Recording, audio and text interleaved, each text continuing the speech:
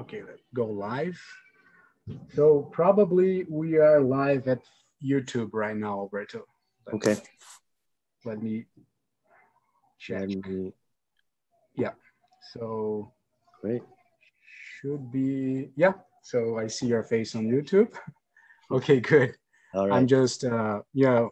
So it's gonna start in 15 minutes. So what we can do, Alberto, yeah, maybe you can share your screen and you can pull up your presentation. Maybe we leave the title in the window just so as soon people are getting to the channel, they can see, you know, we are online already. Do you have my cell phone number? I do. I have an old one.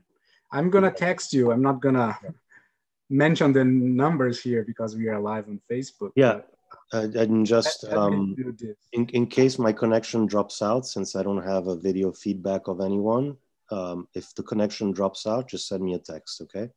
Okay, so your cell phone didn't change since 2016, I guess, right? So I should have you here, Alberto. Can you see my slide? Yes, I can see it. And can you see my cursor moving? Yeah, I do see it. Yeah. Perfect. Let me do. So I have to. Or you can actually even just send me an email, honestly. It's just the email might take a little longer.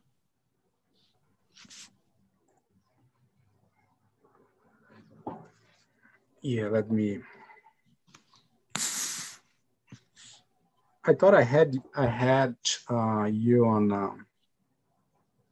I'll send it to you on WhatsApp, but yeah, just send me on my email and then can.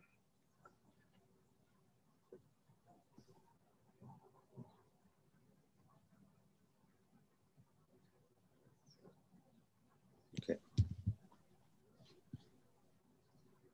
How are things going there? Very good, Alberto. I mean, we are stuck, and yeah, we are. Good, Alberto.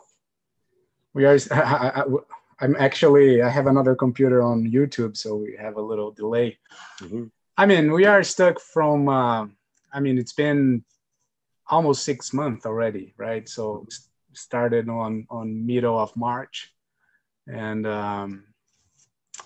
yeah, I mean, this been crazy 5-6 months because basically, you know, the numbers of death and cases of the COVID-19 in Brazil increased and then tapered, and it's not going down, right? So we have a wonderful president that thinks nothing is very dangerous, and you know, so the situation is not getting better. And we don't know how it's going to be in the next few months. So it's very hard to, you know, with students and most of these students, many of these students are finalizing their theses and they cannot go, you know, to the lab.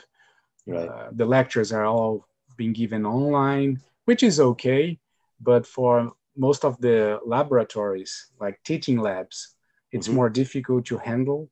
Right. So, you know, in the beginning it was okay, but now after 5-6 months, it's getting a little bit stressful, to be honest.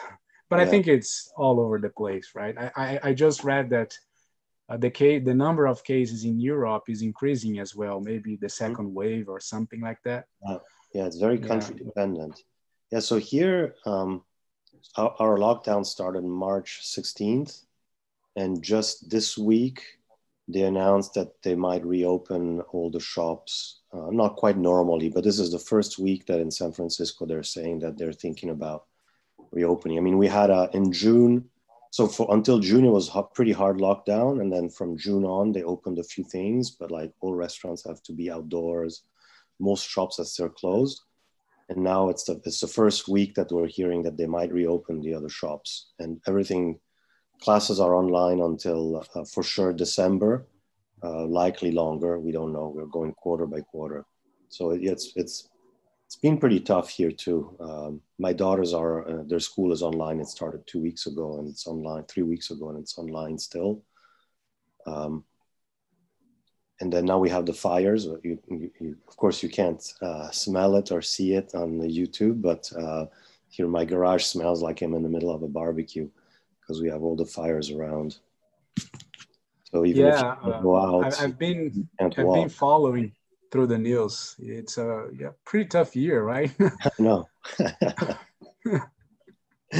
I got a joke by WhatsApp where you see the number 13, you know, like a cartoon with a bubble that says, I'm the worst number.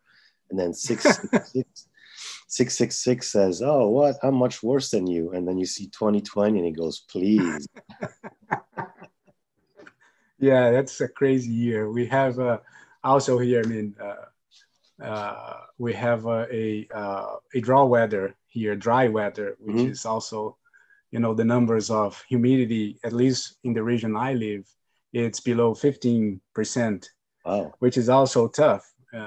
And then you add this to the cases of COVID that also has implication on the breath system. Right. So, you know, it gets all complicated, right? So, but anyways, I'm actually very happy to have you here, Alberto. It's sometimes good things happen, and we were forced to move our cycle of Colloquium to the online, and then of course we could invite friends from all over the world, and it's good to have you here. And again, thank you for waking up 6 something, maybe 5 a.m. in the morning just to be ready for this. I can guarantee you that I'm wearing pants, so I did wake up a little earlier to get dressed. But you're having a coffee, right? No, because I couldn't wake up everyone to have a coffee. I'll have it once I'm done. I'm okay.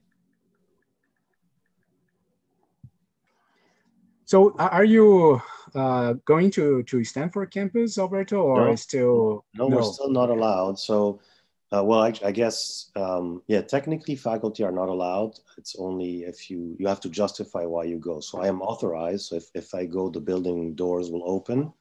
I have to do the health check and then I go. The building doors would open and I could get to my office, but they keep track. So if I show up every day, I will get an email saying, remember that you're not allowed. So I can go in to, let's say, pick up a book. I did that a couple of times. I pick up notes because I'm going to start teaching in 2 weeks. I dropped off a couple of things, but I can't go every day to my office. They are starting a pilot plan for that with a few buildings. And one of our buildings is in that pilot. So maybe next week, faculty can go back if they want to, but technically I can't. And then they divided the campus into zones. So you get you have to always show your Stanford ID, and then you get a lanyard with a color, and you're supposed to stay within the color coding of your lanyard, and campus police goes around and checks. So it's still pretty strict. I see. Yeah, so I think we are pretty much in the same situation. So we stopped in 17th of March. Mm-hmm. So you guys stopped one day before, I guess, but we are still in the same situation. We have a plan to, return to normal plan kind of thing. Right. Also divided in colors, and we are in like orange, mm-hmm. which is the second worst. So we can only go for, very specific activities like, replacing helium liquid in magnets, some stuff like that, right? So if something really necessary happens, right. You can go. In the library, you can talk to the ladies through WhatsApp. Mm-hmm. And then they will pick up the books, and then you just go and withdraw them. Okay. Yeah. So it's been... I'm also lecturing a very interesting subject. It's the first time it's been offered, is the physics of materials. So I thought about sending you a message because I know you have a lot of materials on that vertical. So maybe we can chat one day. Super seconds. I think you dropped out for a second. What are you teaching? So am I back? Yeah, you are. Okay. No, I'm teaching this course, Physics of Materials, which is basically applying, you know, physics theory to explain phenomena in materials, right? And I thought about, you know, getting in touch with you because I'm pretty sure I have a lot of materials on this. So maybe one day we can jump on a Skype and talk a little bit. Maybe you know, you can give me some hints. Actually, our you know what? I'm gonna go on my hotspot of my phone. That works better. Just give me a second. Sure. Okay, am I back? Yep. Okay. You're good. It turns out we have a new faculty who's Brazilian, and he teaches our a class on the theory of materials. So he might be a good person to get in touch with as well. Oh, really? Yeah. What is his name? Felipe da Jornada. Okay, that's good. Is he on the material science department, Alberto? Yeah. Yeah. Oh, that's awesome. Just started in January. No, sorry, in September. That's fantastic. Yeah. No, sorry, he started in January. I'm wrong. Yeah, he started in January. Yeah, he was doing I think he did a PhD and then a postdoc in Berkeley.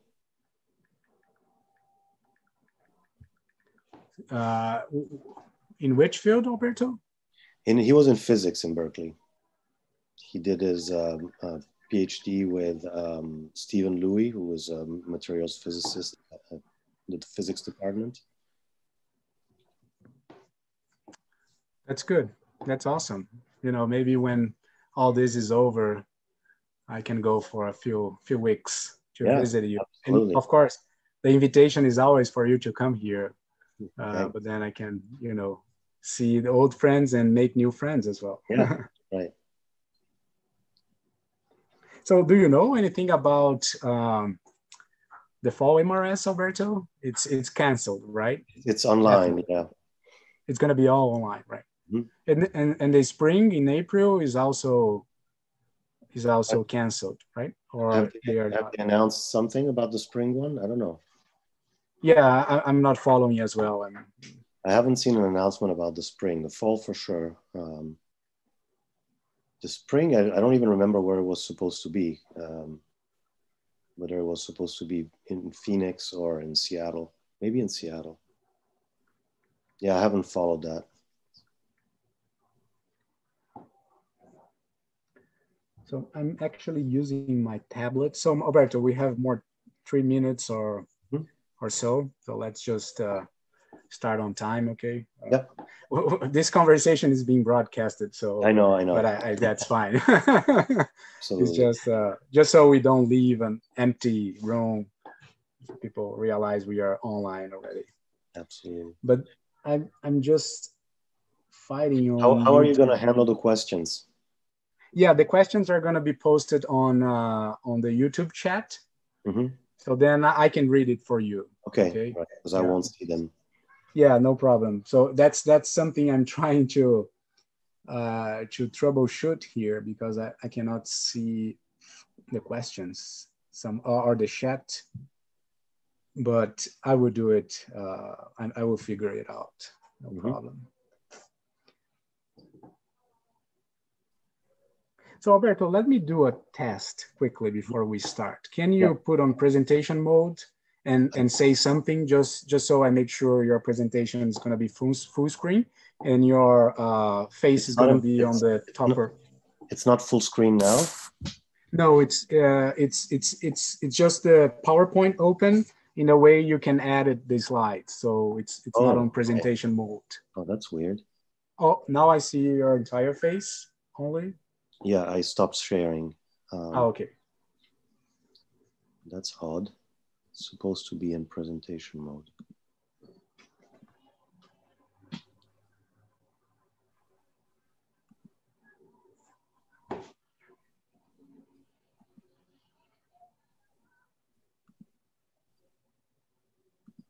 Okay, let's try this now.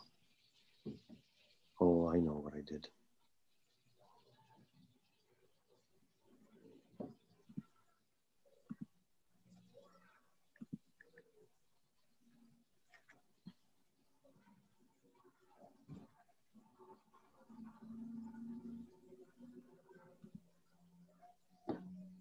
Okay.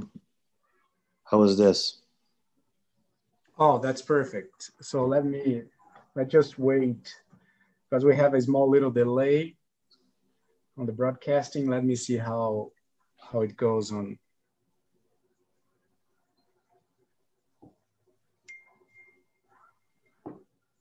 Yeah, can you say something, Alberto? Yeah. Hi, everyone.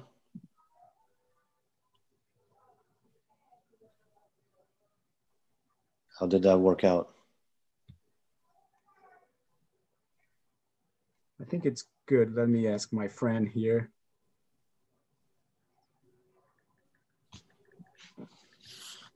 It's my first time doing this, Alberto. So, okay. He says, I have a co-worker that organizes the colloquium with me. So we share the activities. So he hosts the former invitee and I'm hosting you today. So we have this WhatsApp room where we exchange some information. So he says, is everything all right? Perfect. Okay, good. So maybe, Alberto, so it's 10:30. Let's give one more minute just so, I have problems connecting. So sometimes people have problems. So let me just wait one or 2 minutes and then we get started just to make it in time. And you said the YouTube feed is delayed by a couple of seconds or so, or it's yeah, like 1 or 2 seconds. So, I see, because I have 2 computers here. One is actually hooked up to the Zoom and the other one is in the broadcast. Okay. So whatever you do, it takes like 2 or 3 seconds for me to see the same action on YouTube. Okay. So it's just a small little delay. It's not anything big. Zoom works pretty well, actually. Yeah. I'm actually quite amazed about, they have all these, interfaces with Facebook, YouTube. Yeah, it's the first time actually I get broadcasts on YouTube. I didn't know that it had an interface with YouTube that was so easy to use. Yeah, it's really easy. Yeah, I have meetings with all sorts of other tools. Some universities use WebEx. Really easy. Yeah. But Zoom is definitely the best one. So I'm actually, I got your voice on my YouTube here. Okay, Alberto. So I think we have almost 100 people waiting online with us. So I think it's about time we get started. So I'm gonna start my video just so I make a presentation. Hey, Greg. And then, hey, how are you, Alberto? And then I will give you the space here. So thank you, Alberto. Thank everyone in this virtual room. We appreciate everyone to come here on a Friday morning to enjoy this colloquium. It's actually a very great pleasure to welcome Professor Alberto Salleo. Alberto Salleo, it's not only, a great scientist, a leader on material science / physics in materials, but he's also a very good friend of ours. I get the chance to spend 3 years in his lab as a postdoc. Was 3 wonderful days. I met wonderful people. I learned so much, and I'm always very grateful for that, Alberto. And besides being an awesome scientist, Alberto is also a very pleasant person. He is a very good friend, and we still collaborating. So it's very good to keep this collaboration going on. And I guess this symposium, it's part of this friendship that actually was created back in 2014, 2013. Just so I give a brief presentation on Alberto Salleo career. He got his degree in chemistry from the University of Rome in Italy. He received a master and a PhD in material science from University of California, Berkeley. He worked with optical breakdown and fused silica.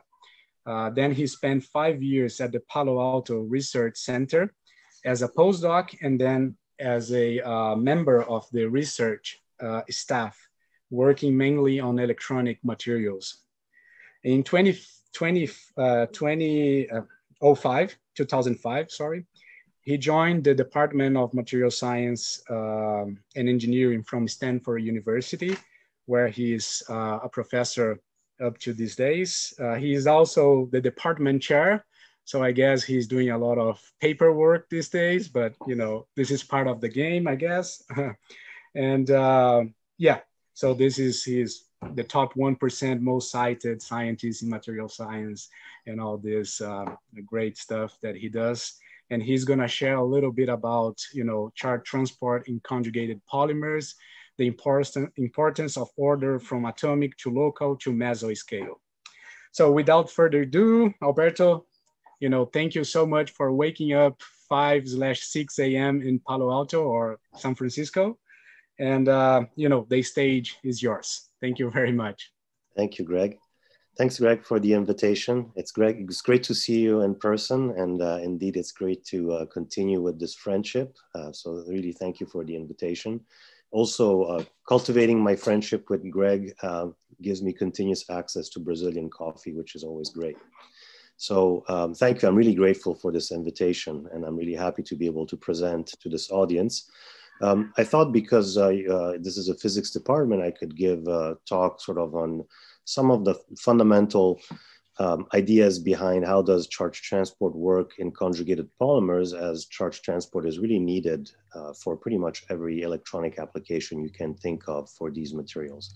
And what we found over the years, this is really the bread and butter of the fundamental science part of the research that we do in the group.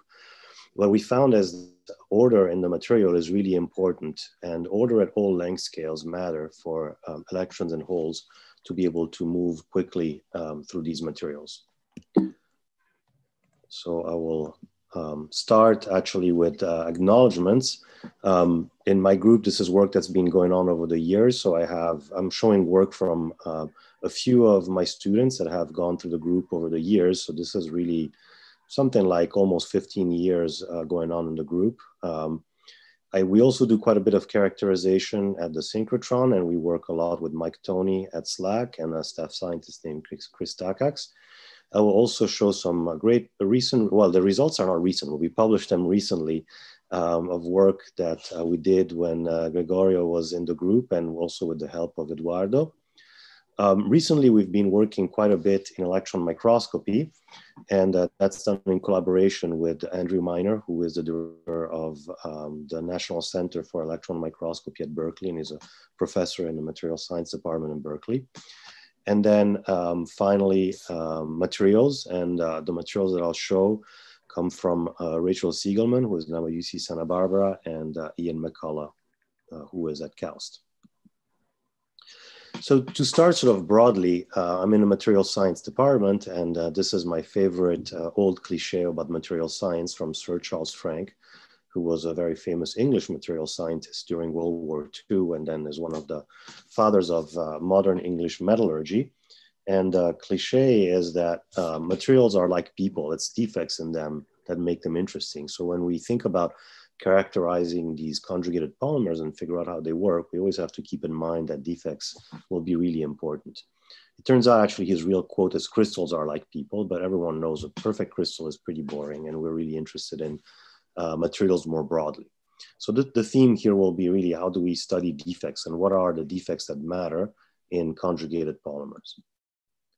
And also because the audience has students, and sometimes students space out, I actually like to put the conclusion first. And actually this slide maybe is more of a personal reflection on the fact that as Greg showed from my sort of history in research, I actually don't come from the world of polymers. I did my PhD in glasses. I really come more from the world of more conventional inorganic materials. So working in polymers was new for me. I never took a polymer physics class, and so I'm sort of learning in the field.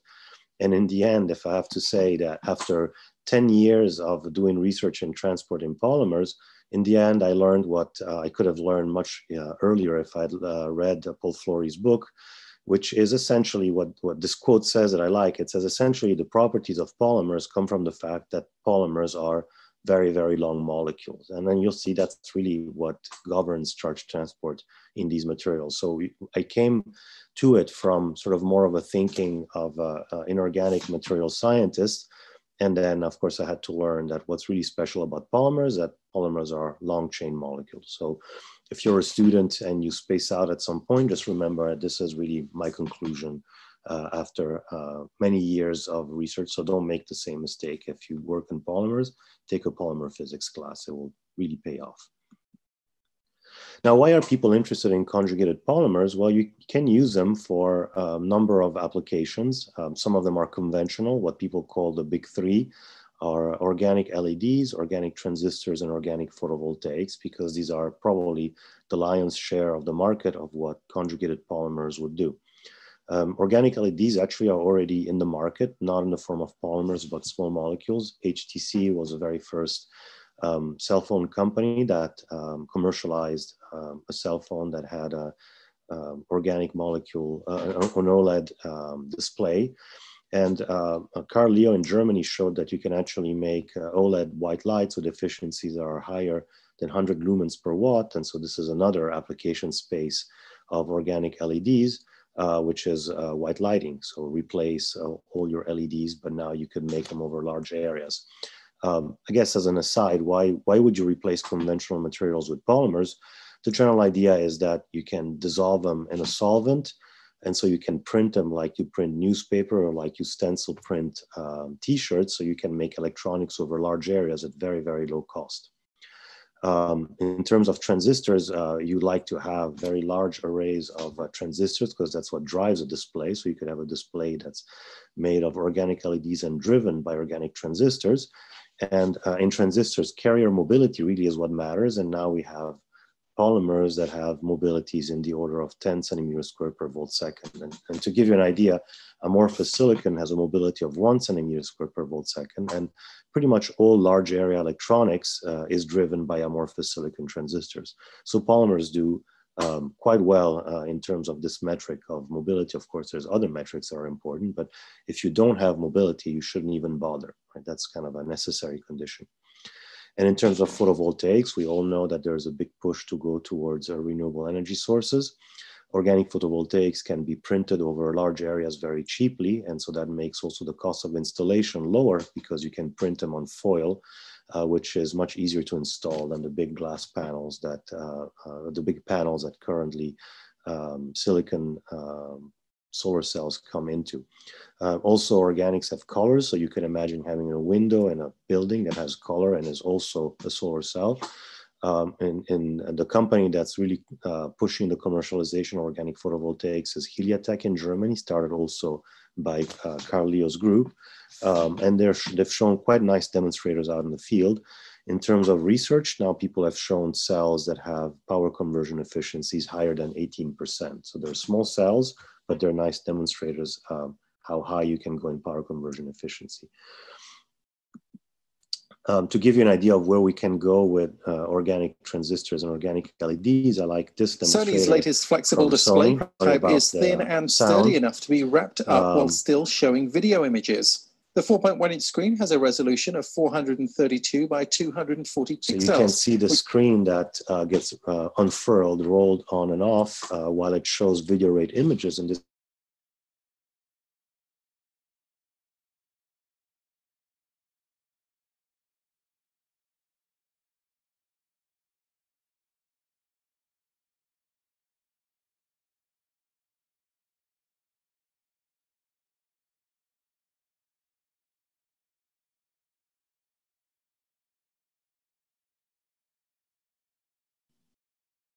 it looks like I dropped off. I'm sorry. Yeah, Alberto, I think, let me... At what point did I drop off? Yeah, I think we are back. Okay. At what point did I drop off when I was showing this video? Yeah, exactly. So this is just to show that you can, using organic LEDs, you can make a display that can be furled and unfurled while showing video rate images, which is impossible to do with any other technology. And you've probably already seen in the news that foldable cell phones are coming to the market. There's been sort of already an attempt by Samsung that didn't go so well But this is something that's happening for sure. And these are enabled by organic LEDs. You can't do that with other LCD technologies. We also like organic materials as semiconductors because you can use them for an educational purpose. I teach a lab class where students actually make transistors, solar cells, and LEDs. In one class they make it, and in the following lab they characterize it, and that would be impossible with any other technology. So this is some of a broader motivation as to why we like organic materials for electronics. Scientifically, there's advantages and disadvantages. So this is a review paper by Antonio Facchetti at Northwestern University in Poliera, showing in 2007 the number of materials that existed. And now, of course, there's many, many more. And this is a little bit daunting because you see there's a lot of materials out there. And if I have to think a little bit more broadly, if I think of the world of inorganic semiconductors, there's quite a few elements that are involved. There's silicon, germanium, gallium, nitrogen, indium, aluminum, phosphorus, boron, and so on. But in the end, not so many crystal structures, right? There's a few crystal structures that these atoms are arranged in. Inorganics is almost the opposite. You have sort of few atoms, mostly carbon and hydrogen. Some semiconductors are only carbon and hydrogen, like pentacene. Once in a while, you have sulfur. Once in a while, you have nitrogen, or fluorine, but not so many elements. But you have almost an infinite amount of molecules that you can make, and they will all crystallize with different crystalline structures. And as I'll show you, this really affects how they behave electronically. So because function follows form, every crystalline structure will give you different functionality. It's great because it says that you can really tune the material to do what you want it to do, but at the same time, every material will behave a little bit differently. And it's really daunting as a material scientist to see this variety of materials. But all these materials have commonalities, and this is sort of what I want to try to get at today. And the first commonality, you see it right away if you sort of squint, you'll see that all these materials have in common this alternation of double and single bonds, right? This is what they all have. And that alternation is called conjugation, and I'll show you in a second that that's what makes these materials semiconductors, because that's a little counterintuitive. You're used to thinking of polymers as plastics, and plastics are great insulators. But in the 80s, a combination of Alan Heeger, Alan McDermott, and Shirakawa found that conjugated polymers can actually conduct electricity, and the property that allows them to conduct electricity is this alternation of single and double bonds. And there's several ways of understanding this, either as a chemist or as a physicist. And I like sort of the idea of building the conjugated molecule. In this case, this would be polyacetylene, bond by bond. So if you start with a single carbon double bond, the way it works is that you have the p orbital of carbon that will form the bond. And so they will hybridize and form a molecular bond. And this gives, so they give a bonding orbital and anti-bonding orbital. And this is a gain of energy of twice this parameter beta, which is an integral that you can calculate quantum mechanically. Now, if I put a double bond, a single bond, and a double bond, what I'm doing is I'm putting in a row 4 of these 2p orbitals, and I can calculate the molecular orbital of, in this case, this is butadiene, and this is what it looks like. I have 2 bonding orbitals, 2 anti-bonding orbitals, and when I populate the orbitals with electrons, I get a gain of 4.48 beta. And the reason why that's important is that you see that having actually this hybridized orbital that involves all 4 2p orbitals of carbon is better than having just two separate double bonds would give me a gain of 4 beta, but this hybridized orbital gives me a gain of 4.48 beta. So sort of delocalize the electrons more and more always gives you a gain. And so you can sort of build up this infinite chain of polyacetylene this way, and eventually you can show that asymptotically you end up with a band structure that looks like that of a semiconductor with a valence band that's full. You can kind of see it here. This would be a valence band, and you see that it's full. A conduction band that's empty. You can see this would be these orbitals. Then you actually have a band gap that asymptotically is about 1.5 eV for polyacetylene, and this would be the sort of the band gap of butadiene.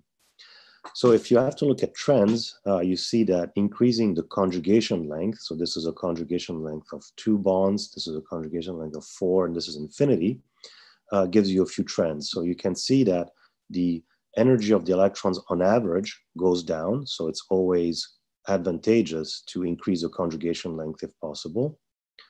You can see that you're narrowing the band gap. You go from a broader band gap to a narrower band gap. And also you see that the valence band edge goes up and the conduction band edge goes down.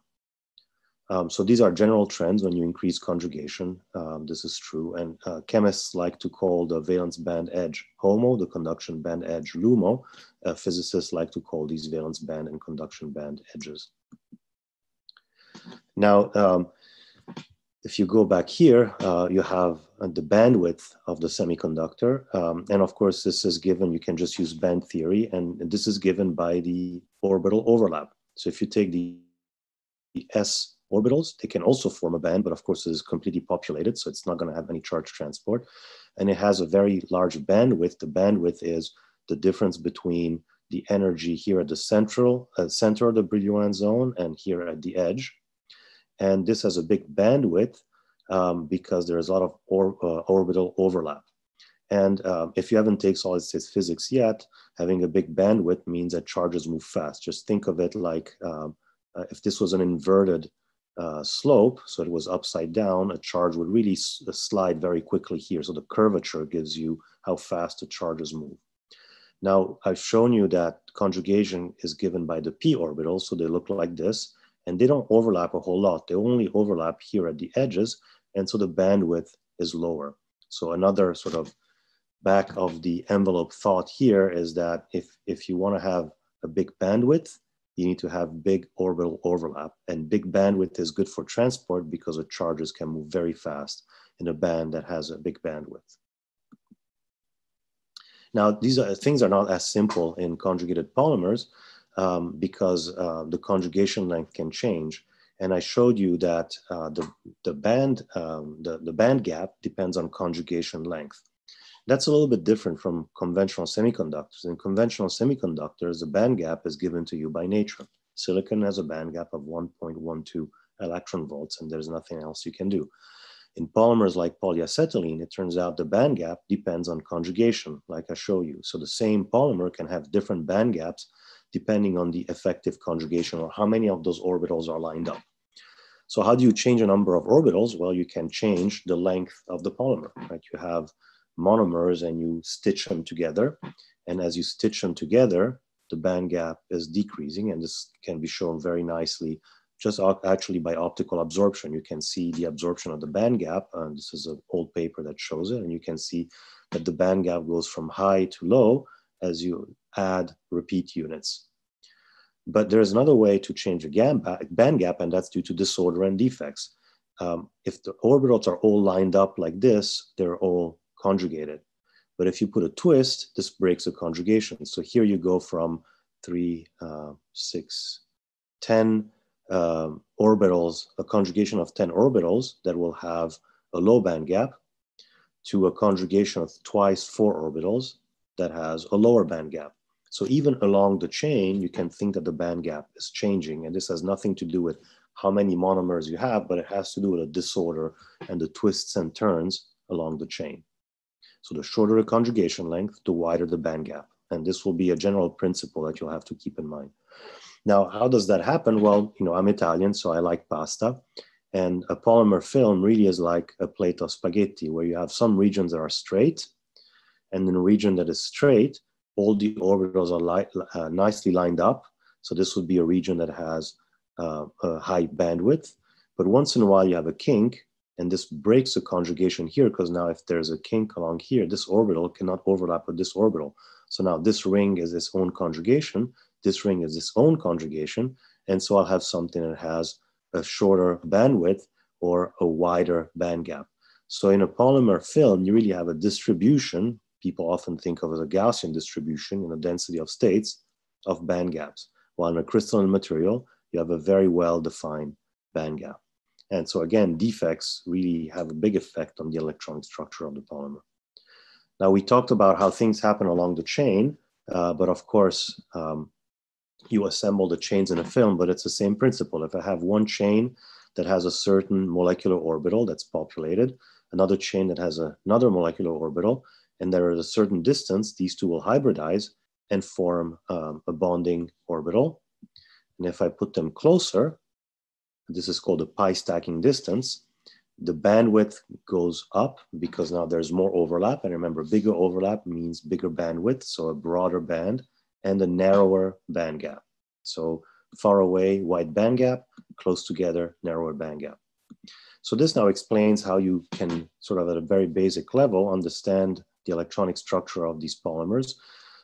You have, these are 2D conductors because you have overlap along the chain and you have overlap chain to chain. This is called the pi stacking direction. And so you can build a band diagram of these polymers. So along the chain is this direction in the Brillouin zone. And because the atoms are close, there's a lot of overlap, which means that you have a big bandwidth. The bandwidth is a distance from here to here, which means charges move fast along the chain. And when you go chain to chain, you have less overlap because these are about 4 angstroms away, while atoms are about 1.5 angstrom away. So less overlap, which means not as big of a bandwidth, but still you have some bandwidth, which means some transport going from chain to chain. And that's how you get the 2D band structure of these conjugated polymers. So they really are like semiconductors, but remember the conjugation changes with defects. And also you can imagine, because there is no covalent bond between this chain and this chain, as a weak van der Waals bond, there can be a lot of variation in this distance. And when you vary this distance, you're again changing the band gap, and that's an electronic defect. On top of that, polymers are very strongly anisotropic. Silicon is isotropic. Some of the inorganic semiconductors are anisotropic to some extent, but polymers are very strongly anisotropic. They're essentially like a mini coax cable. So they have a semiconductor core, but then in order to dissolve the polymer, you need to use these alkyl chains, and these are insulating. So when I assemble all these little semiconductor cores in a film, they face each other like this. So I have good transport in this direction.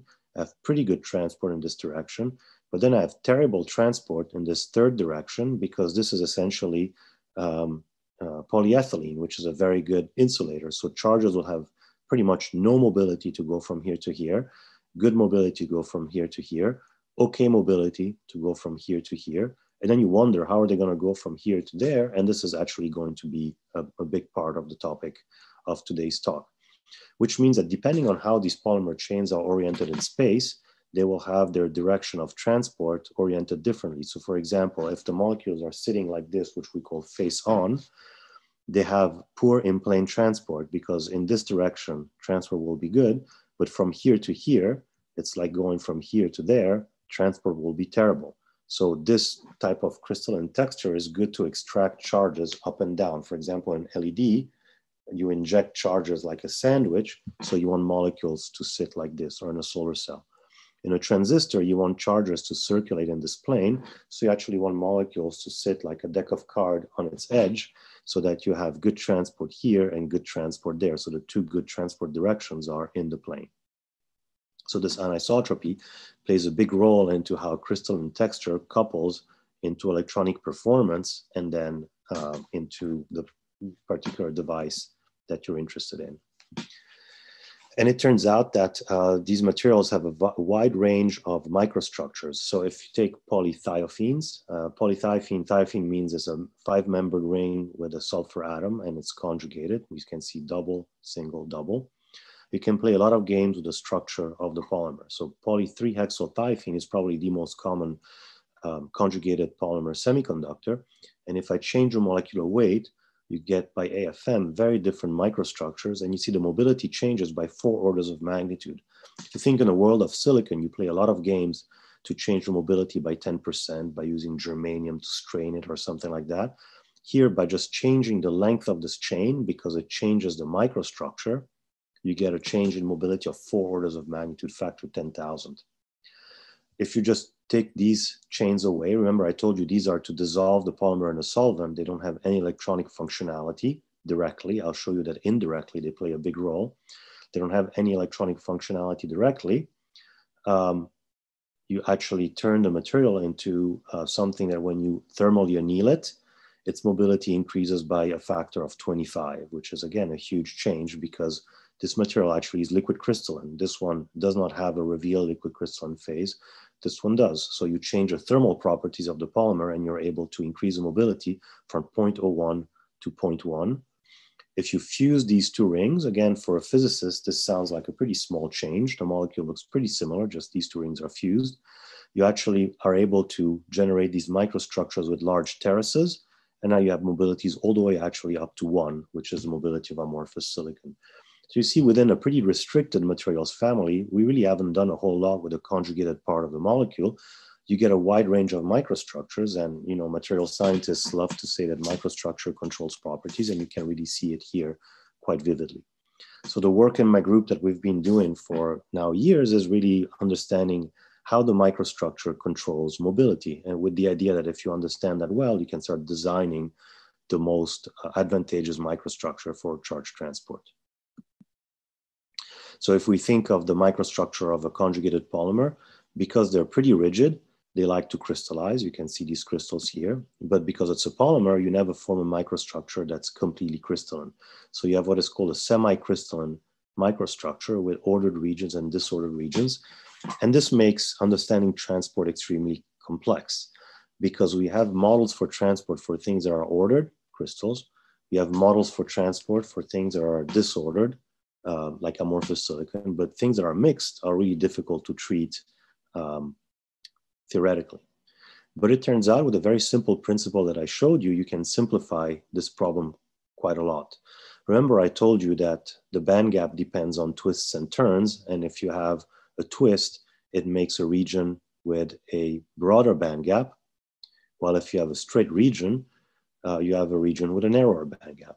So let's apply this principle to this microstructure. This disordered region that has a lot of twists and turns must have a broader band gap. This ordered region, which is straighter, must have a narrower band gap. So every time you have an interface between a disordered region and an ordered region, you actually have what is called a type 1 heterojunction between a wide bandgap semiconductor and a narrow bandgap semiconductor, which means that if I am a hole, a carrier, a charge carrier that's a positive charge carrier, I will want to go from the disordered region into the ordered region. And if I'm an electron, I will want to go from the disordered region into the ordered region as well. So the conclusion is that in this type of microstructure, the charge carriers really like to stay in the ordered region. So it's actually a lot simpler than we thought. We can sort of ignore the disordered regions as long as all these ordered regions are connected in a percolative fashion. So you can see right away, you start getting some different ideas of charge transport that have to do with percolation. These have to be all connected so that charges can go from point A to point B exclusively in the ordered regions. Because if they have to go from here to there, you'll have to inject them into a disordered region that has a bigger band gap and there's an injection barrier. So our goal now is to really understand transport in the ordered regions, because that's sort of the elemental part of transport. And then how those disordered regions are connected. So if I break down my microstructure to transport problem, the length scales that I'm interested in is what happens in the disordered regions, in the ordered regions, and then how are the ordered regions connected between them. So let's start with what happened in the ordered regions really at the molecular level. Well, if you take two molecules and you look at the frontier orbitals, so the HOMOs, they will have sign inversions. They will have nodes because they're not the lowest possible energy level. Remember that you populate all the way up to the edge. And so this means that these will have nodes. So imagine I have one molecule and here's another molecule.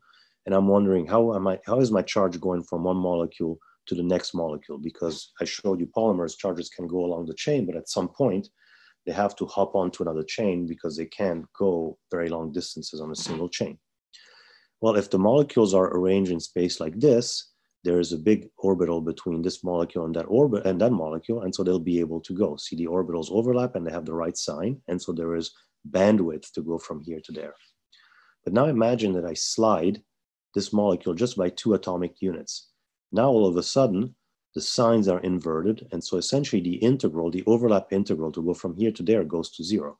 So now transport actually is completely suppressed from here to there.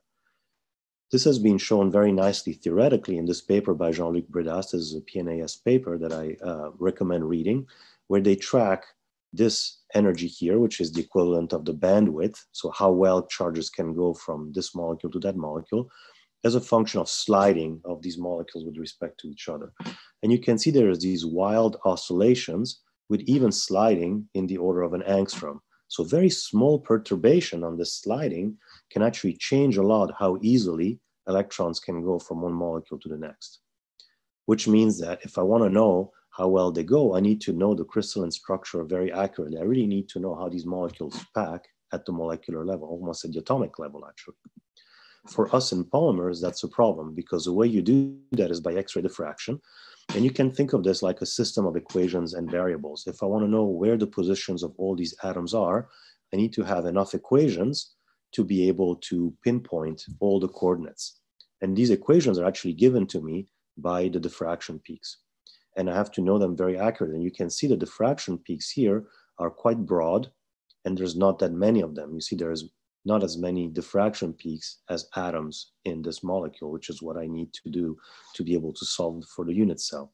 So that's a fundamental problem. And when we thought about this for a while, and what we concluded is that what we needed to do is we need to make polymers that were shorter and shorter until we found the shortest polymer that would give me the same diffraction pattern as the polymer. And a short polymer is called an oligomer.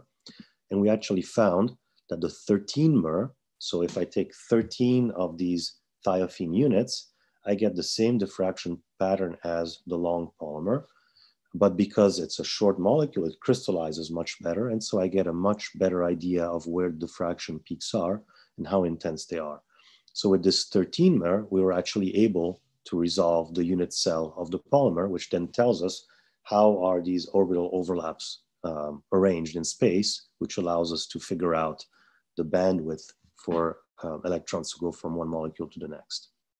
So this is the diffraction pattern of the 13-mer, and we really wanted to compare it to something else. We wanted to know how much does it matter? And we got this molecule from Rachel Siegelman, and you see it's pretty much the same molecule. The conjugated core is the same, but the side chain is different. Rather than being a straight side chain, it has this little kick here. So this is called P3-ethyl hexothiophene.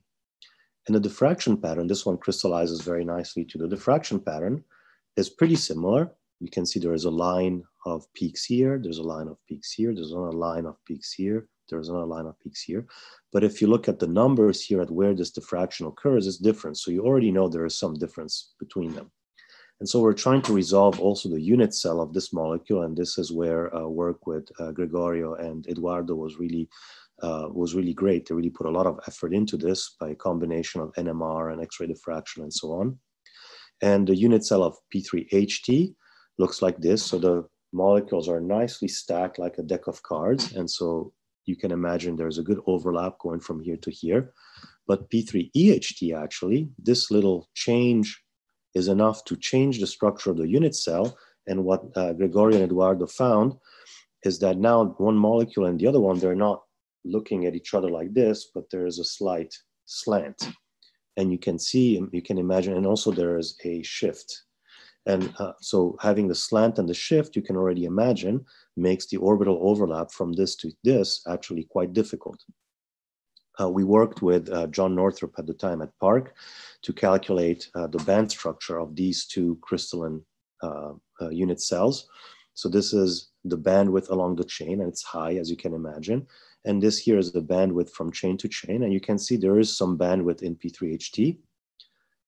But in P3EHT, it's actually completely flat, or it's what a flat band means. There is no bandwidth, which means, remember, bandwidth means overlap. If there is no bandwidth, it means no overlap.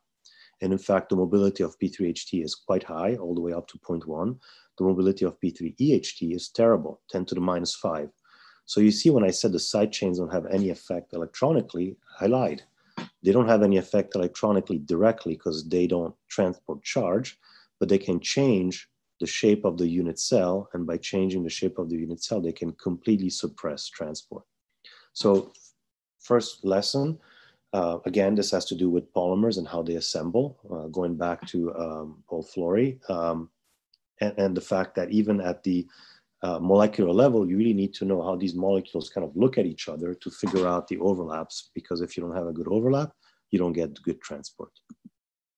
Small changes in side chains can have large effect on overlap integrals. And why is that related to Florey? Well, I have the side chains because a polymer is a long molecule. And if I want to dissolve a long molecule, I need to put something on the side so that a solvent can grab it. So the side chains are a necessity of making the polymer soluble, and they actually have quite a big effect on transport, but it's an indirect effect on the structure. So it's a microstructural effect. Okay, so this is sort of at the molecular scale. Now, what about connecting one crystal to the next? How should we think about that? Well, these chains, because they're semi-flexible polymers, rather than the freely jointed model of a polymer where you have something very rigid and then a joint where you can articulate, you should think of it like a worm-like chain, which means that it's a semi-flexible polymer that's kind of continuously changing its conformation. So one way to think about it is that if I have a straight segment, for example, in a crystal, there is statistically a certain chance that the molecule will go straight for a while and then it will slowly twist and turn. So you can see here, this chain was straight in the crystal here, and then it goes kind of straight for a while and eventually it takes a kink. This one actually goes straight for a while longer, and this one goes straight less. So you see it's a statistical distribution. And because it's statistics, I can sort of put a red outline here that says on average, this is how far the chain will go being straight until it will eventually have turned. But again, this is statistics. So this is how you should think about it. Every time you see a straight segment, it can go straight for a while and then it kind of gently curves. Sometimes it will curve less gently because there's a distribution of distances you can go straight before you hit a curve. And so we use this model to figure out how transport occurs along a single chain. To go back to our microstructure, what we thought is that, well, this region is disordered, so we'll think of it very simple-mindedly as amorphous polymers. And so let's build a model of worm-like chain, of transport along worm-like chain polymers in an amorphous microstructure. So you can take a brute force approach where you have a molecular dynamic simulation of these chains, you melt it, you quench it, and then you put a charge and you move it. That's computationally extremely expensive, and this limits your simulation box, which means that you can only model transport along short distances. To solve this problem, actually, Andy Spakowitz and Camille really came up in chemical engineering at Stanford, came up with a brilliant idea, which is essentially saying, well, the charge really sits on a single chain. We don't have to simulate the whole microstructure. Let's just say that the chain has a certain conformation due to the chain statistics. Andy is a statistical physicist, so this idea that these twists and turns have a statistical distribution. So I'll extract the statistics, the conformation from the well-known statistics of polymer conformation. So I have a single chain, I put a charge on the chain, I use a field to move it, and so the charge moves along the field pushes it up. Eventually, the charge hits a kink where the field wants to push it one way, but the chain is in another direction. So now the charge has two options, either energetically unfavorable, but there's always a chance that happens according to the Boltzmann factor, that it goes against the field but along the chain, or it sits here long enough that it eventually hops to a neighboring chain. Once I decide statistically that it's hopped to a neighboring chain, I now simulate the conformation on neighboring chain, and I run the same transport simulation again. And so I go on and on. I average over multiple conformations, and this allows me to essentially simulate transport over very long times. And what you see is that at short times, this is a log-log plot of distances versus time, so it's a little misleading. But so being to the left of this plot means going fast, being to the right means going slowly. So I see that at short times, the charge goes fast, and that's intuitively obvious. The charge goes along the chain. And remember, along the chain, you have a big bandwidth because you have a lot of overlap, and so the mobility is high. Charge goes fast along the chain.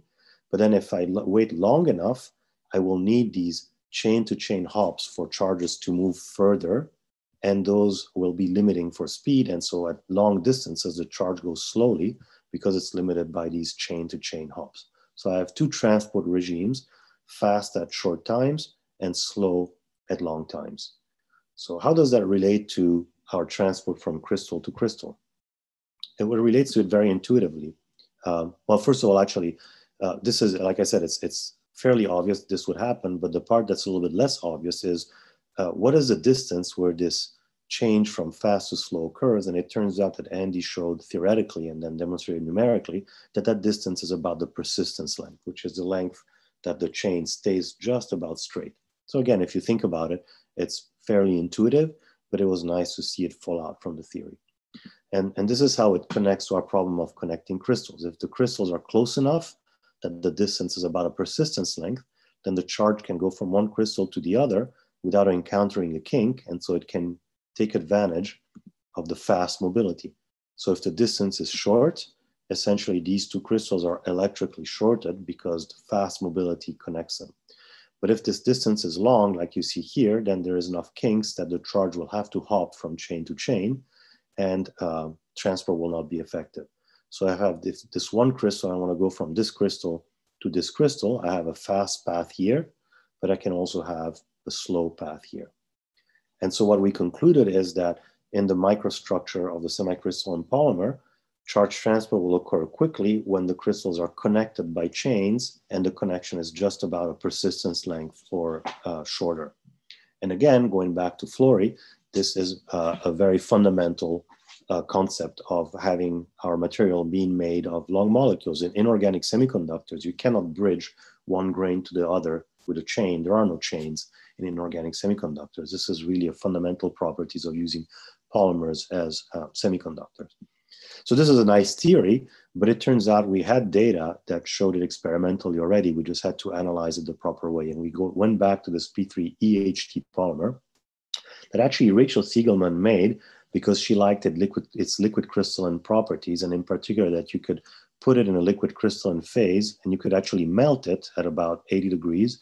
And if you quenched it back to room temperature where it's supposed to be liquid crystalline, you can see it by rubbing, for example, it will slowly crystallize back. So you can do sort of old school heat and beat metallurgy where you quench something in a melt, then you crystallize it at a lower temperature and you can watch it crystallize. It takes, hours if you quench it deep enough. And we had time at the synchrotron, and you could really follow the degree of crystallinity as a function of time. So what we could do is essentially look at how this material crystallizes in real time, and we could measure transport in real time and try to relate the two.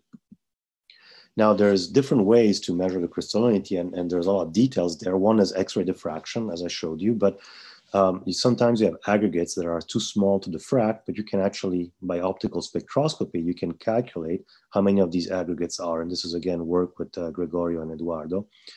So if you do optical absorption, you can deconvolute the optical absorption spectrum in an aggregate fraction, an amorphous fraction. And now you can plot, because you can measure the optical absorption as a function of time. You can plot the fraction of aggregates as a function of time, and you can do it for films of different thicknesses. And you can do it also by NMR, by looking at these peaks. These peaks are related to the rigid fraction of the polymer. So these are all sort of things that are related, but not quite the same. Crystals, aggregates, rigid fraction. But what Gregorio and Eduardo showed very nicely in this paper is that they all track. So they're kind of all similar parts of the film. So in this case, by NMR, this is not a thin film, you can track the rigid fraction. And if you can track this as a function of time, you can do kinetics. So what we found is the polymer really grows, the polymer crystal grows by elongating the chain, by straightening out the chain. And you can use a modified Avrami equation to figure out the kinetics. And the interesting aspect there is, as a function of film thickness, for example, this parameter L, which is the rate at which the chain elongates, that parameter L depends very strongly on film thickness. So it becomes faster and faster the thinner the film, which has to do with conformation, right? It's easier for the polymer chain to grow if the film is thinner, because all the chains will already be in the right conformation, so they can grow faster. And also the nucleation rate depends strongly on the film thickness for a similar reason. There is a higher chance of forming a nucleus where the chains are already in the right conformation. The polymer is thinner because a confinement limits the conformations of the polymer. So this is a really nice fundamental kinetic study. But the bottom line is that what I want to show you is that this allowed us to measure the degree of crystallinity of the film as a function of time and the size of the crystals as well, because we have the kinetics of how they grow. And so you can now measure the fraction of aggregates. You can measure as a function of time. You can measure mobility as a function of time, which means that you can measure mobility as a function of fraction of aggregates. And when you plot one against the other, you get this sort of percolation type behavior. All of a sudden, when the fraction of aggregates is higher than a certain fraction, boom, mobility picks up. Remember, mobility is still pretty bad because this is P3EHT. So in the crystals, there is no overlap, but it does go up when the polymer crystallizes because the chains are straighter and the charges can move fast on a straight chain. So the idea that we had is that when this mobility onset occurs, the charges are percolating in this path of crystals. And because we could measure the fraction of aggregates, the size of the aggregates, we could actually calculate distance between crystals, the average distance between crystals as a function of time. So we can see what's the average distance between crystals when mobility starts picking up. And it turns out for these two very different molecular weight polymers, where you can see the mobility picks up at different fraction of aggregates, actually the distance between the edges of the crystals is about, it's pretty similar in the order between 2 and 3 nanometers. And it turns out the persistence length is exactly in that range. So the theory that the crystals need to be within one persistence length for transport to occur effectively is borne out by experimental data. This is, of course, only one case, but it's sort of the only case where you can do this measurement accurately enough. So I'm not going to say it has to be exactly the persistence length, but it has to be on the order of a persistence length. So now if you're a polymer physicist, this is interesting because a persistence length has to do with the flexibility of the polymer. And so, what does this distance between crystal have to be? Well, if you have a rigid polymer, it can be larger. If you have a flexible polymer, it has to be shorter because the persistence length is shorter. And so the bottom line is that when the distance between aggregates is reduced to the persistence length of the polymer, the charges percolate and transport can occur. So this was sort of a really nice way of putting everything together and understanding how charge transport occur in this type of microstructure. But if you take a step back, and I'll have to accelerate a little bit here, I'm sorry, I see I'm about to run out of time. You wonder, why do we have to go through all these complicated X-ray diffraction and NMR and so on? Why can't we just look at the microstructure and look at the distance between crystals and how they're connected? What tool would we use as a classical material scientist to do that? And the tool that we will use is transmission electron microscopy, which is really the tool that turned material science from kind of more of an art into a science, because we could really see the microstructures. But we can't really use electron microscopy on these polymers because they are very delicate and they fry in the electron beam. But it turns out in the last 10 years, there's been incredible advances in electron microscopy technology driven by structural biologists who want to know the structure of proteins. So there is now very sensitive detectors and very advanced numerical techniques to analyze signal when there's a lot of noise. So we thought of taking advantage of that for our polymers, and the one technique that we use two techniques. One of them is called 4D STEM, where you essentially focus the beam down to about a square nanometer and collect a diffraction pattern downstream. So what you do is you raster the beam and collect all these diffraction patterns. So it's scanning nanodiffraction. And in this case, it's counterintuitive because you're focusing the beam down, but you don't care because even if film gets damaged, you've collected the diffraction pattern and that has all the information you need. So if you collect the diffraction pattern like this and you raster it, for example, if I take these two diffraction peaks, these correspond to the pi stacking, which means that I can tell that there's molecules oriented edge on like this. And I will represent these. So this tells me that the chain where I took this diffraction pattern, the chain has to have this orientation. So I'll represent it like this. And then I scan my beam and I build up a representation of how the chains must be oriented. So this line is not a single chain because it presents a crystal, but it represents the orientation of the chain in these regions. And with this, I can literally then build up the microstructure. So I took PBTTT, which is this polymer that has a high mobility. This is the AFM scan. It has these terraces, but now we can actually look at what's inside those terraces.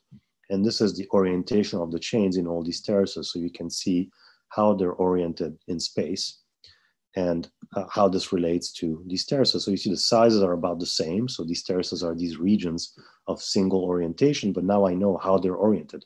And that's important because I need to know how the charge is going to go from one crystallite to the other, and that depends on how they're oriented with respect to each other, because you can have a high angle grain boundary or a low angle grain boundary. I will actually, since I'm running out of time, I will skip through this part where we show the correlations between the chains. Then we work again with Andy Spakowitz. Remember that these are not single chains, they're sort of representation of general chain orientation. But because he's a theorist, once he has that, he can actually figure out how the single chains are oriented within these crystals. And these are the single chains here, 1% of them. See, they're much shorter than these regions of order. And once you have the single chains, you can simulate transport. And these are transport simulations that we're running that really show, so black to red is time. So I put charges here and I see where they go in the film as a function of time. And it really shows that sometimes charges can get stuck in some regions on the film, and sometimes they can travel fast. So you can really build this understanding of how charges move through this really disordered film, and how defects, and these are mesoscale defects, can affect transport. Now, the very last bit that I want to show you in just a couple of minutes has to do with something even more challenging. So it's great, we have this now nanodiffraction technique. It sounds like we've solved the problem of the microstructure of figuring out the microstructure of conjugated polymers. Because if you look over history, mobility has been going up as people have been making more and more crystalline polymers. So it's great, crystalline polymers diffract. We have a technique that measures diffraction. We have everything lined up to figure out how this works. But just in the last 10 years, actually, there's sort of a new generation of polymers that don't diffract a whole lot, but have higher mobility. This IDT-BT polymer that I'll show you in a minute is sort of the archetypal of that. So this is extremely challenging for us, because if things don't diffract, they become very difficult to characterize. And for the STEM, the microdiffraction technique that I showed you is really good at characterizing things that diffract. So for this IDT-BT polymer, we actually use more conventional high resolution TM, but done at very, very low dose. We're going with 6 electrons per square angstrom per second, which is what people use in structural biology. And I don't really have time to go into the details, but essentially this is phase contrast. So the polymer just deviates the electron beam just a tiny little bit. And so this puts a little modulation in the phase of the beam. And in order to see that, you actually have to defocus the image. So there's a lot of technical aspects on how you do that, but it's in the end fairly conventional for TM, when you don't have intensity contrast, but you have phase contrast, which is what happens in soft matter. You have to remember in TM, you're looking at a projection. So you don't really know what the structure is through the film. You're just looking at what's coming, the 2D projection of the film. The way we do it is we take the high resolution TM, and then we take a Fourier transform at different spatial frequencies. Let me explain this to you. So this is IDT-BT, this is the polymer. And when you do the diffraction, like I showed you, you don't see a whole lot. But there is this one peak here that you see, which actually corresponds to the peak along the polymer backbone. So the polymer backbone is rigid enough that it diffracts along the backbone. And this is a diffraction peak.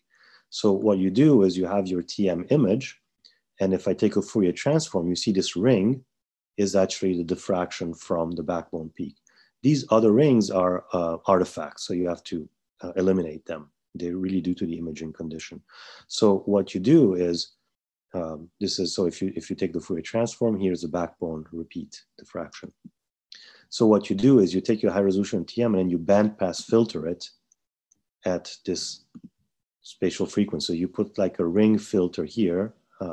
This is not done physically, it's done numerically, so that you enhance the contrast from everything that diffracts at this angle. And you know that that's the backbone. And so all of a sudden, this is not, again, single backbones, because you have to have a bunch of them to build up diffraction, but it gives you an idea of where the backbone is. And then you go in each single little square there, you take the Fourier transform, and these diffraction peaks tell me in this little square, what is the direction of the backbone? And so all of a sudden, that little square, I know where the backbone is.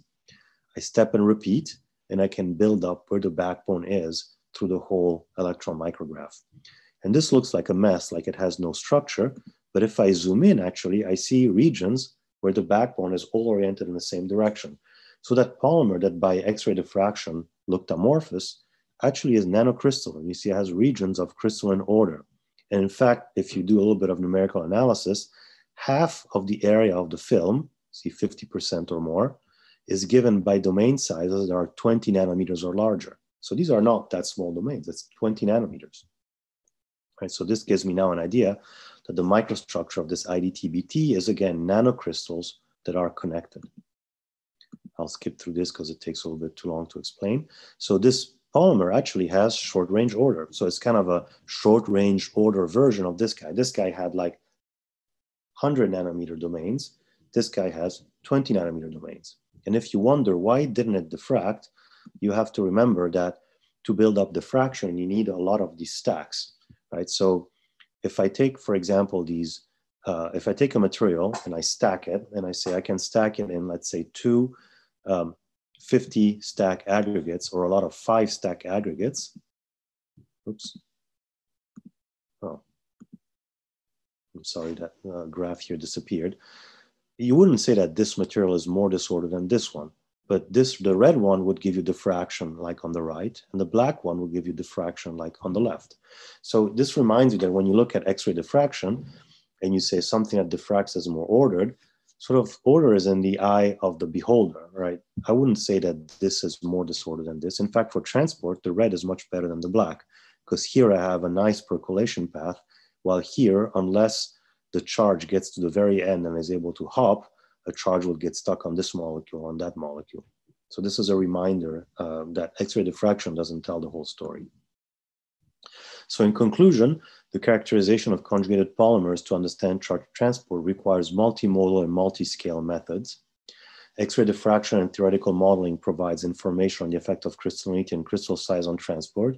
But now we're very excited about TM. We think it's very promising because we've developed these techniques. This has been 2 years in the making. We have now low damage techniques. We can actually look at large areas. If I go back to some of my micrographs,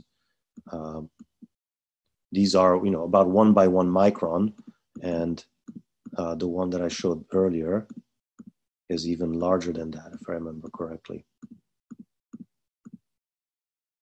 This is maybe 1.5 by 1.5 microns. So we can look now at large areas. That really makes us understand how these crystals are connected. Remember, you want to understand the charge transfer within the crystal, but also how they're connected. So you need to have that sort of square micron view of the microstructure to really figure out those connections. So large areas are accessible now to understand the mesoscopic structure. I didn't show it to you, but the TM is very data rich. So you can detect subtle effects by doing data analysis. And then of course, theory is always important to understand how transport occurs in these complicated mesostructures. So with this, I'll thank you for your attention, and I'm happy to take any questions for as long as you like. Thanks, everyone. Hi, Alberto. Thank you very much for this very nice talk. It's a lecture / literature review, very nice, and thank you a lot. Are you listening to me well? Yeah, I can hear you perfectly. So now a message to the audience. The questions could be written, can be written on the Facebook, on the YouTube chat. I'm gonna tell them in Portuguese, ok, Alberto? Pessoal, as perguntas podem ser postadas ali no chat do YouTube, tá? Se você quiser fazer em português, eu traduzo para o Salleo. Então, as perguntas podem ser postadas lá, tá joia? So, Alberto, I have a few questions, but I'm gonna let the audience speak first. So there is a question from my colleague, Eric Andrade. How does temperature affect mobility? So now the temperature. Yeah, so in conjugated polymers, mobility is thermally activated.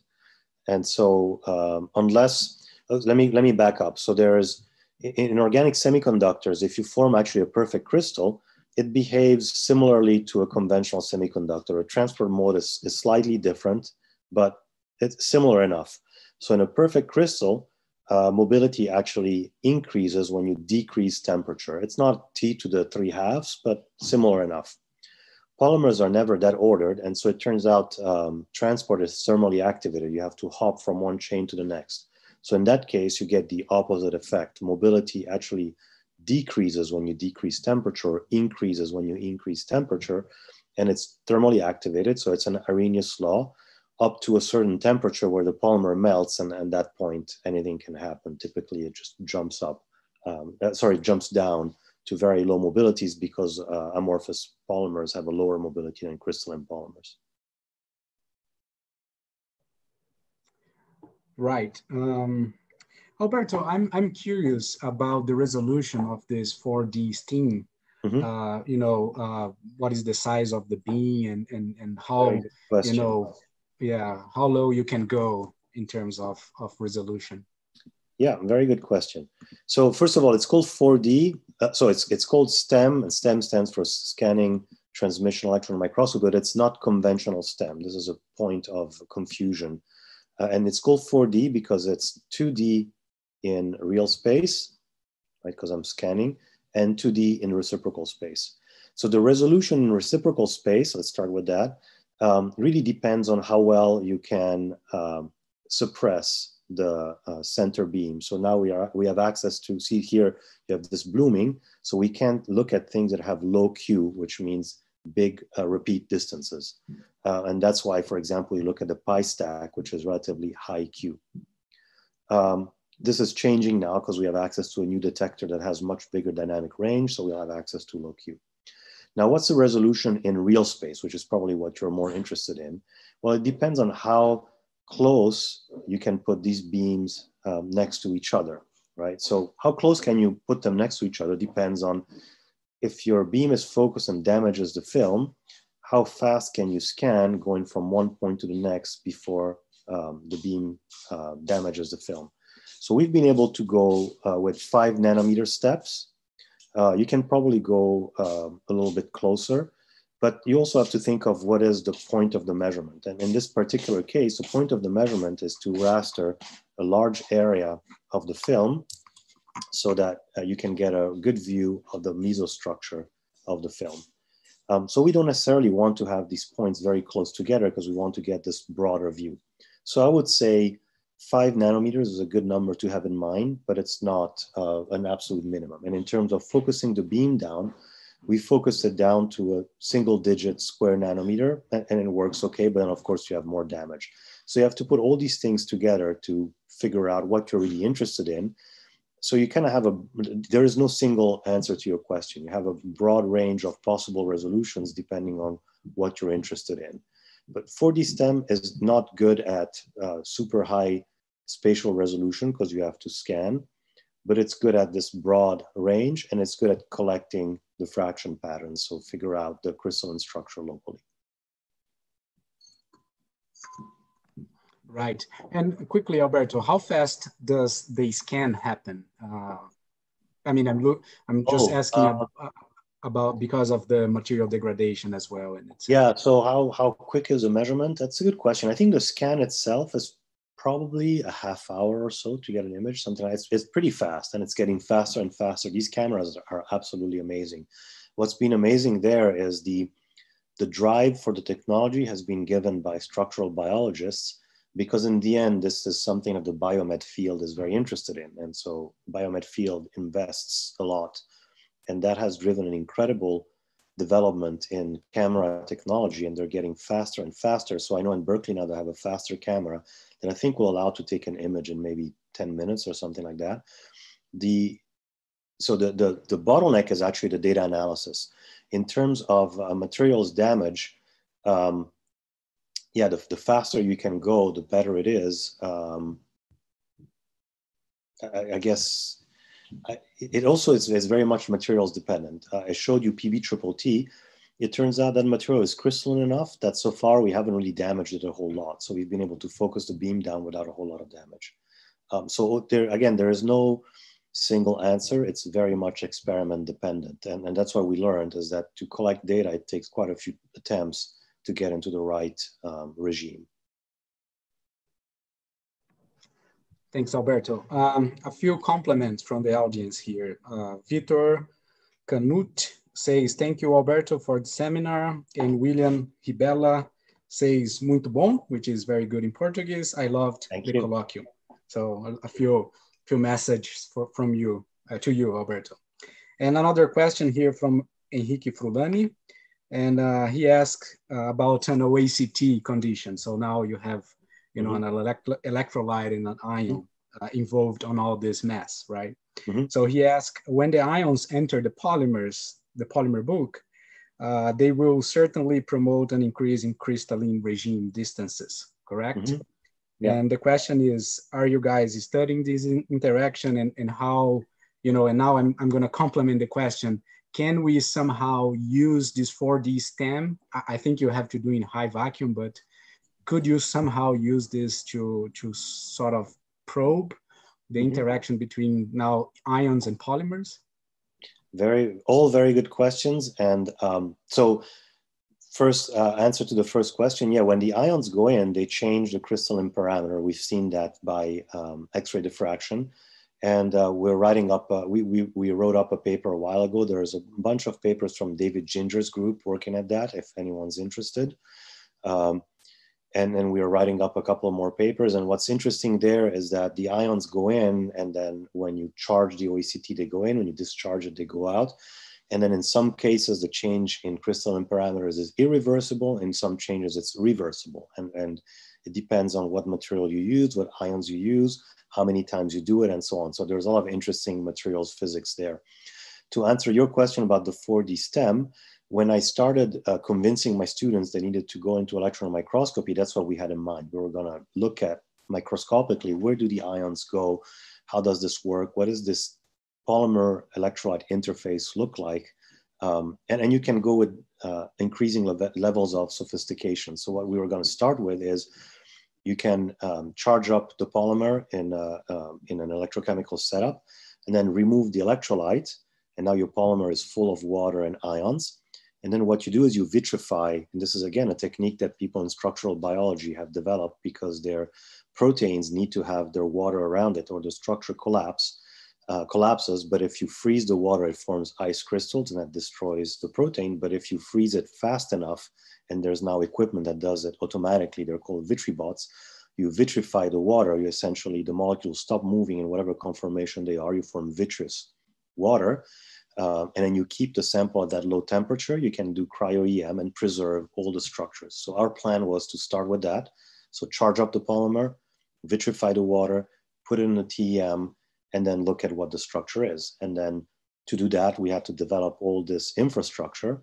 And that took us a couple of years. And it turns out developing the infrastructure already gave us interesting enough results.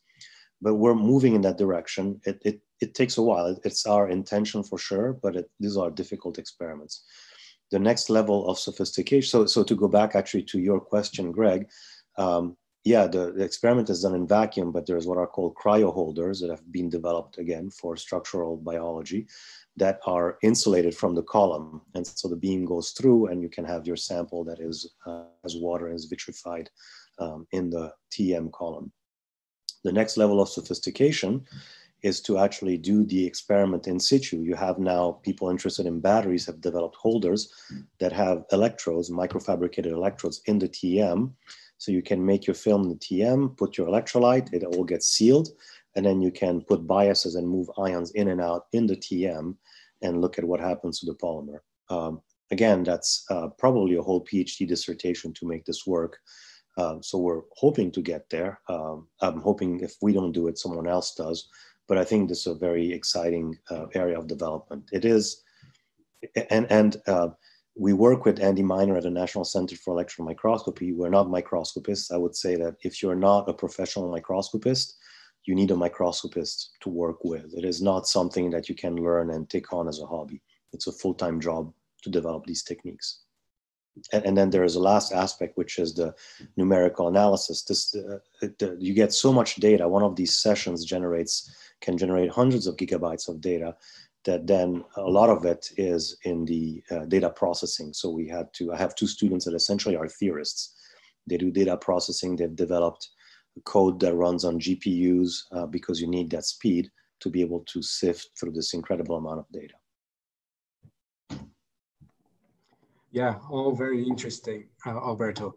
I just got a message from through WhatsApp. There is a friend, Rafael. He cannot somehow connect to the YouTube chat, so he hooked up to me via WhatsApp, and he's asking now back to the P3EHT material and X-ray experiments. He's asking why there is a unidimensional growth of crystal as opposed to the regular 3D isotropic growth of crystals.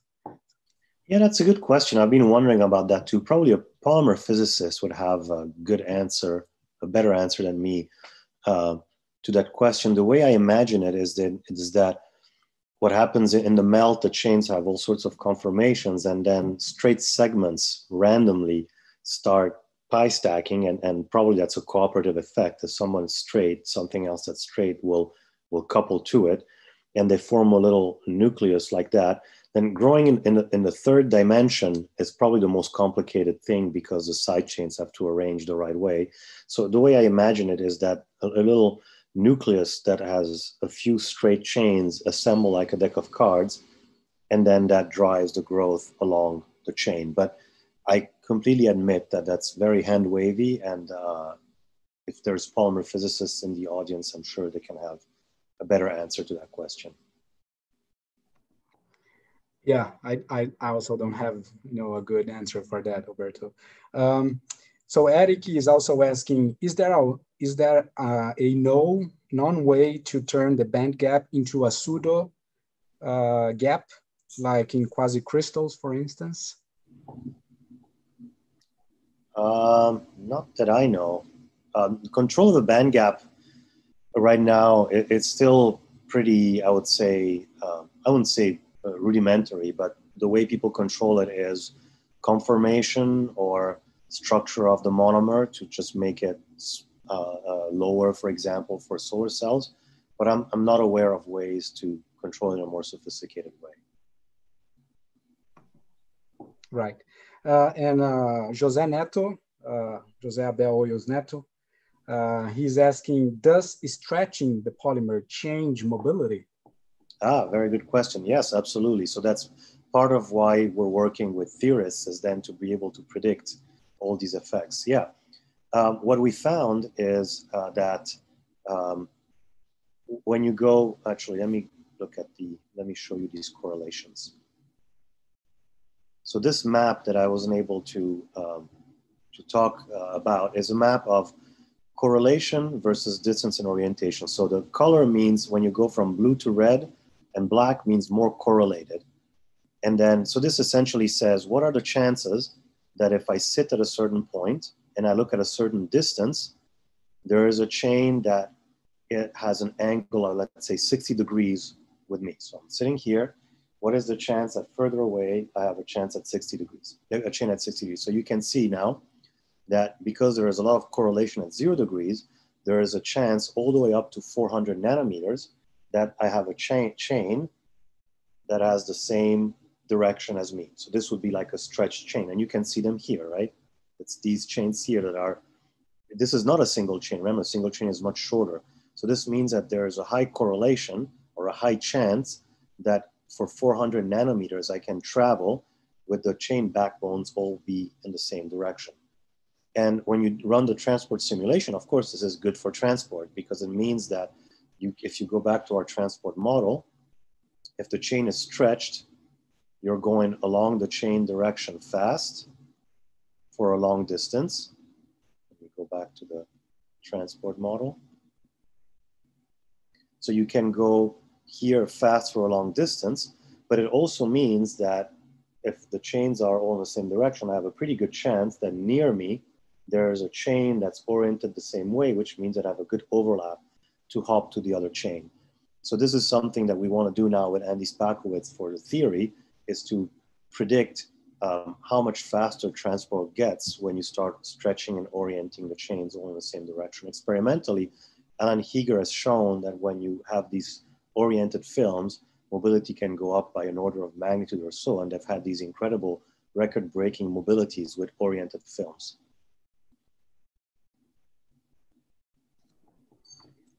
Right, Alberto, I have just a final question, and then we can let you go for a break fast, I guess. I'm having my coffee. You know, this, say again? I'm having my coffee, as you can see. Okay, gotcha. So I'm actually interested on this 4D STEM, scanning transmission electron microscopy. And now it's a little bit of a specific question because I'm curious. I've been always curious about the microstructure of P.PSS, right? It's this well-known material.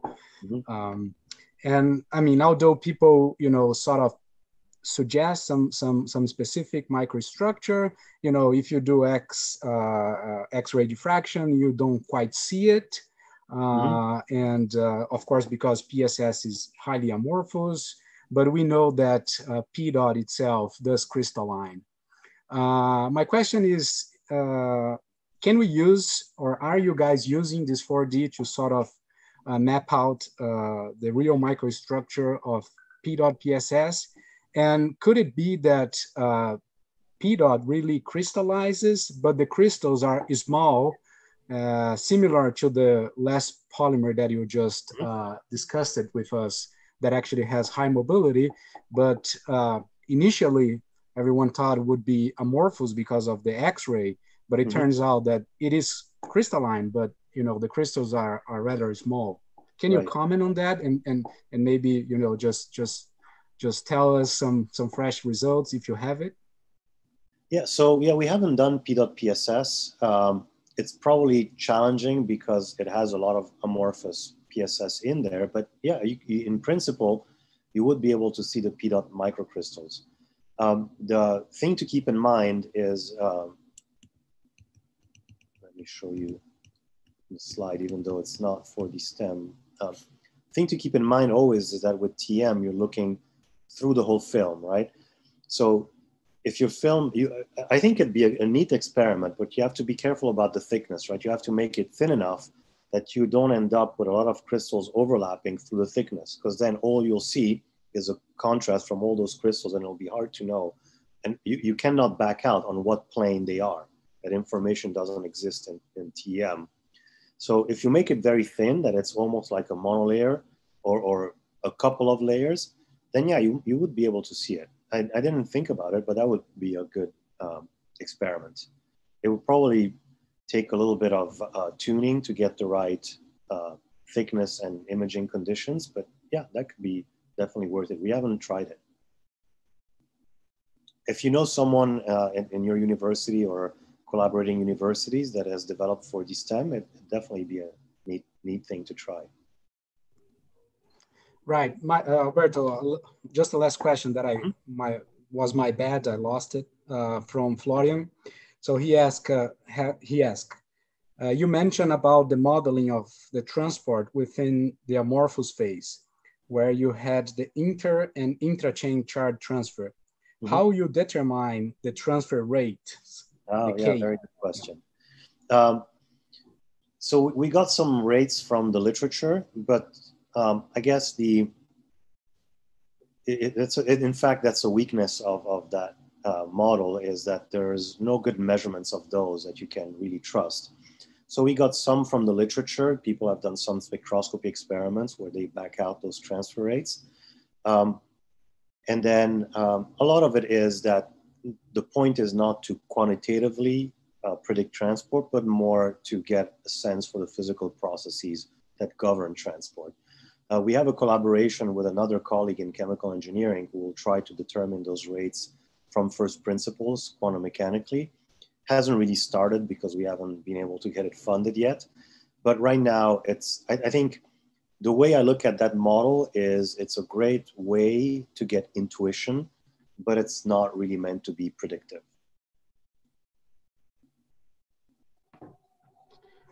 Okay. I think we can finalize now, Alberto, after almost 2 hours. Let me open up my video here just so we can say goodbye. You know, thank you a lot again for sharing with us all this amazing information and almost a lecture. you know, a lot of compliments on the YouTube video. So thank you again. And, you know, it's always a pleasure to talk to you and listen to you. I always tell you, every lecture I go from you, I learned something, and this time around wasn't different. So thank you very, very much. And I see some sunlights on your back. So I think the day started already. Yeah. Well, thank you for having me. This was a pleasure, and I really hope to see you in person soon. Likewise, Alberto, likewise. Okay, so for the audience, this finalizes our colloquium today. Remembering that we are doing one colloquium every 2 weeks. So we see you guys in 2 weeks. We are gonna advertise everything in time. Thank you so much, and see you in 2 weeks. Bye-bye.